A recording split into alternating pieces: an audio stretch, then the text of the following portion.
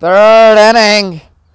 White Jarvis, part of that double play earlier today, strides in for the Bobcats.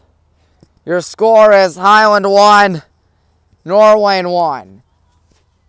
And Tyler guns the ball high and in. Just needs to relax, I think. Here it is, 1-0. Tyler lets it fly again high and in. Jarvis with his 0 for 1 today. Here we go.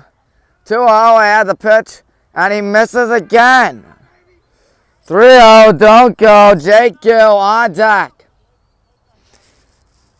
Gill a shortstop. And Tyler gonna let it go again.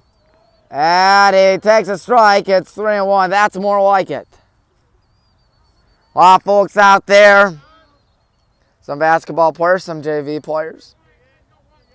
3-1. All right, that's more like it. Cal was what's 3-0. Now it's 3-2. Nobody out still. This is your leadoff man. And here comes Tyler's payoff pitch. And he stays alive by grounding that one foul down the line. Who's on that? Quinn. 7th pitch of the at-bat. Here's your payoff.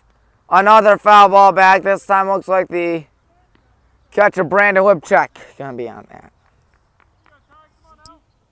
Man, trying to tell Tyler that he's got it, which he does. He sure does. Payoff again. Strike him out looking. So after it went from 3-0, he goes it, or makes it 3-2. Gets 2 foul balls, and then the 8th pitch of the at-bat and inning gets a strikeout. Here's Jake Gill.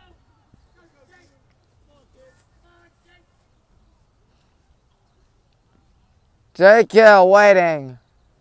Swung on, hit deep into left field. Matt Hennessy going back. He makes the catch. A nice 1 pitch out. I'm pretty sure he'd agree with that. Gage Hamilton, the left fielder. Just like Matt, we got a good view of Gage.